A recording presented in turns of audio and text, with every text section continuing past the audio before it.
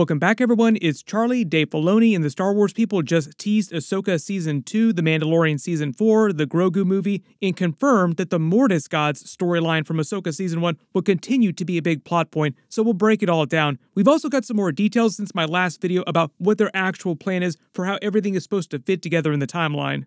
If you're brand new to the channel, be sure to subscribe to get all the episodes. Of course, I'll do episode videos for everything that they wind up releasing and videos for the movies that they wind up releasing now too that we just heard about. Probably the biggest news since my last big Star Wars video was Dave Filoni confirming a lot of our Mortis gods theories from Ahsoka Season 1. Interesting. He just released a new piece of Ahsoka Season 2 concept art that he drew himself. This is a Dave Filoni original. He does this every once in a while. With Ahsoka and Sabine standing on the statues of the Mortis gods on the father's finger where we last saw Baylan's Skoll in the Season 1 finale. The funny thing about this too is that after Dave Filoni released this teaser, a bunch of people did some fan art of someone pulling the finger. Like, pull my finger, but Mortis gods Star Wars style. But the teaser confirms a couple big things. Ahsoka and Sabine will eventually make their way to the Mortis gods statues. The Mortis gods will figure heavily into the Season 2 plot at least, if not future plot beyond Season 2. Like, it might also spill into what's happening during the Thrawn movie. And we'll probably get to see a version of the Mortis gods in live action. There are a couple ways they could accomplish that, like either more flashbacks, like live-action Clone Wars flashbacks with young Ahsoka coming back, Hayden Christensen coming back as the younger version of Anakin Skywalker. And they could literally just do live-action flashbacks to the Mortis episodes from Clone Wars, like they did Clone Wars flashbacks during Season 1. Same thing, but just during the events of the Mortis episodes. Or they could just somehow do live-action Mortis gods in present day somehow. Dave Filoni would have to change some of the backstory a little bit because they made it seem like the son died during the events of the Clone Wars Mortis episodes. But either way, it is super weird and super cool that Dave Filoni is bringing them into live action is more than just a teaser that goes nowhere. Like, he did say that they would pay off this Baylan Skoll storyline with the Mortis gods somehow. Back in the day when they were actually making those Mortis episodes of Clone Wars, Dave Filoni said that it was actually George Lucas himself who came up with the idea for Mortis gods. He said that he wanted to introduce Force gods into the Star Wars universe.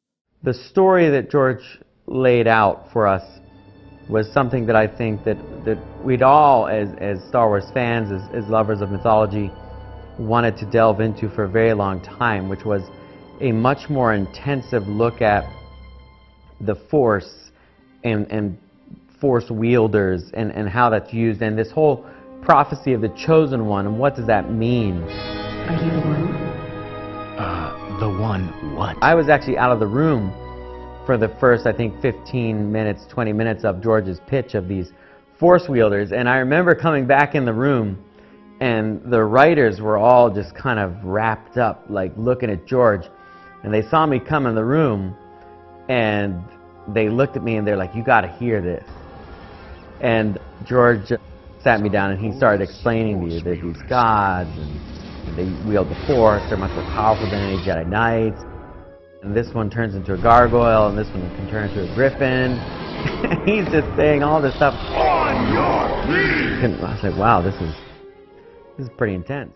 Some of the weirdest ideas that they came up with during the Clone Wars, like the really cool lore, the backstory, just about the Force in general, the characters, George Lucas came up with that himself and then basically brought it to the table and was like, look, we need to introduce this, let's find a way to do that. Now Dave Filoni is slowly bringing all that stuff into live action.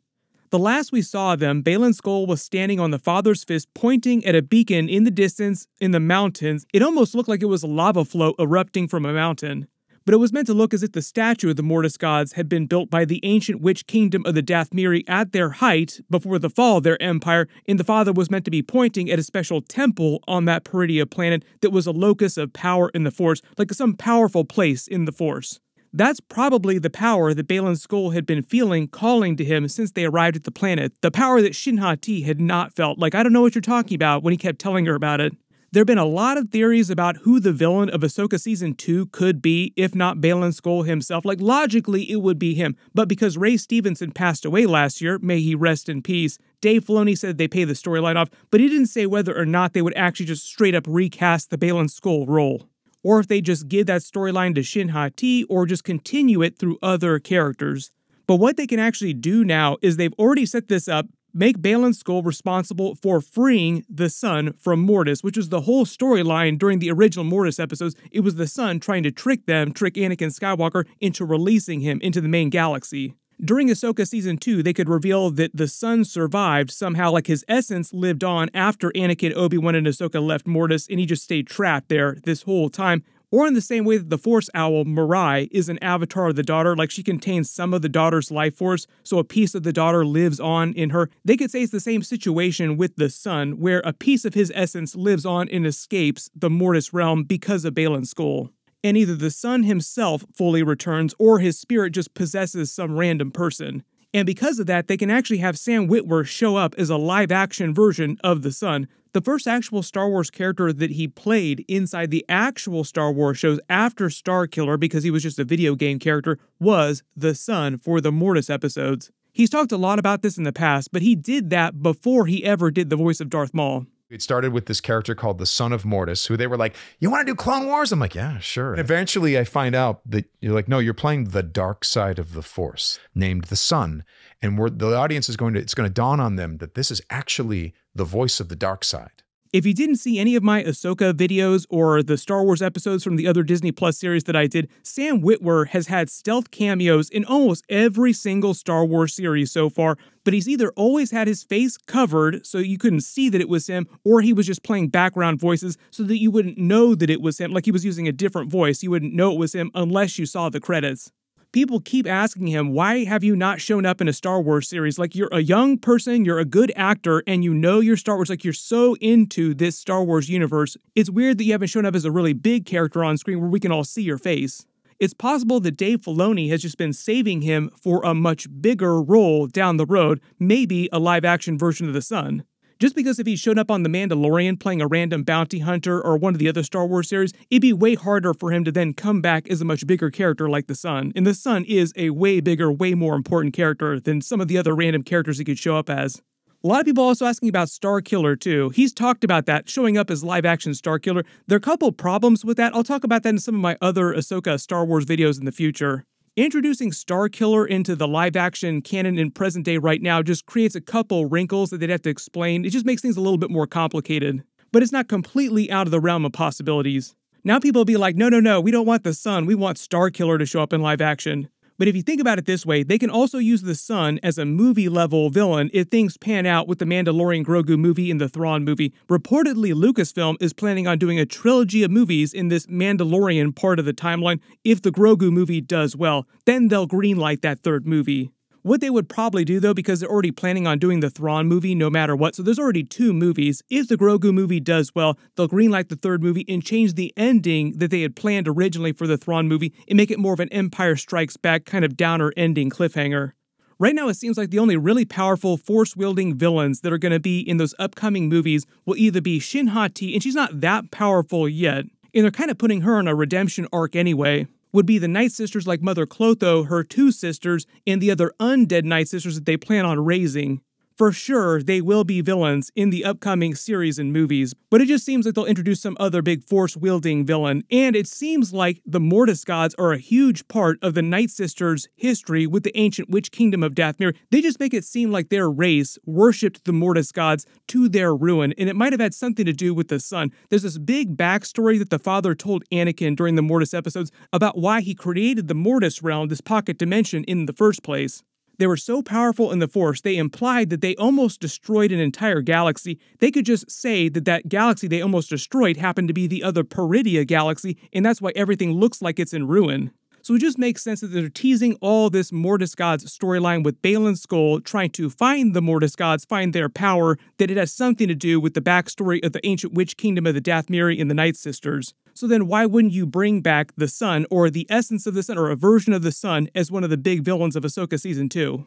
Doing Sam Witwer as a live-action version of the son would also be a way around having to recast the Baylan Skoll role. Like, if you're not going to be able to use him all season, you need another villain. It just makes sense to use another character. That other character could be a version of the son. Because I don't think that Thrawn is going to be the main villain of Ahsoka Season 2. I think she's going to be stuck in the Purrgils galaxy for most of the season. She might make it back to the main galaxy by the end of Ahsoka Season 2, but it wouldn't be till like the very end of the season. Let me know in the comments, what do you want them to do for the villain of Ahsoka Season 2? Do you want them to recast Baylan Skoll, or do you want them to just use a live-action version of the son?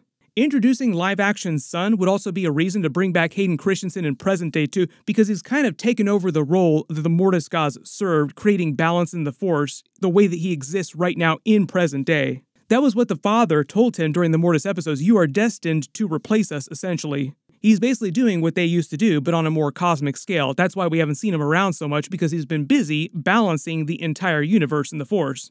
Some other details we just got about The Mandalorian Season 4 and what's happening with the other stuff too is that apparently The Mandalorian Season 4 about ready to film. Supposedly it might only be 6 episodes long, and what would have been the final 2 episodes might be turned into the theatrical Grogu movie with a much bigger budget.